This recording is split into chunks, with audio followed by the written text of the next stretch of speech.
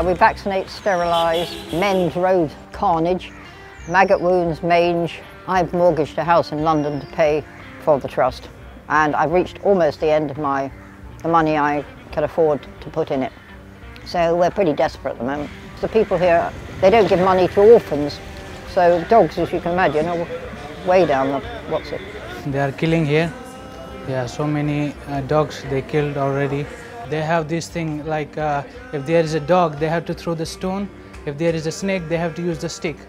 So it's in the mind. So its mind setup is like that. Around 70-80 dogs are missing in the Fort Cochin, which are sterilized because we are putting the tags on, collars with Mad Dog Trust sign, and we are cutting the air as a mark that this dog is vaccinated and sterilized.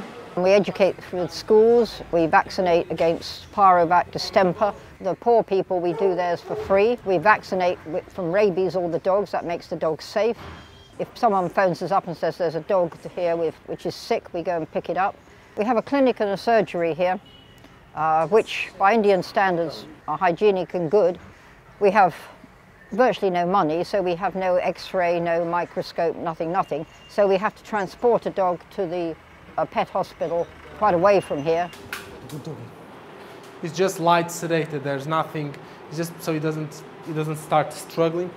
He had maggot wounds all over the body. 2 toes were destroyed and the other 2, and there was a big mass with loads of maggots going in.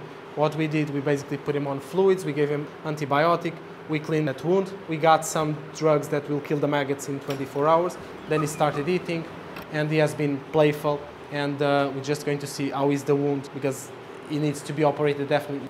I must warn you that it's not a pretty wound, so it's quite horrible. These 2 are missing. Try to get rid of this area, close it and see if we can save this one and this one. It's a very rewarding experience in a way that if vets do have the time and if they can give a bit of themselves to this sort of charities, this sort of projects, I think they will end up saying, oh, it was very rewarding, it was very nice, it was very positive. You know different people, you know different cultures. We have a shop here, charity shop, and we are trying to get some money from people, but this is not enough for the trust because the sterilization of dogs, vaccination is too much money. We already sterilized more than 700 dogs here and in Fort Cochin. We stopped it right now because we don't have enough funds, we don't have support from government, and we don't have support from people. So this is little bit, but this is not enough. We can feed the dogs, but we cannot sterilize the dogs from this money.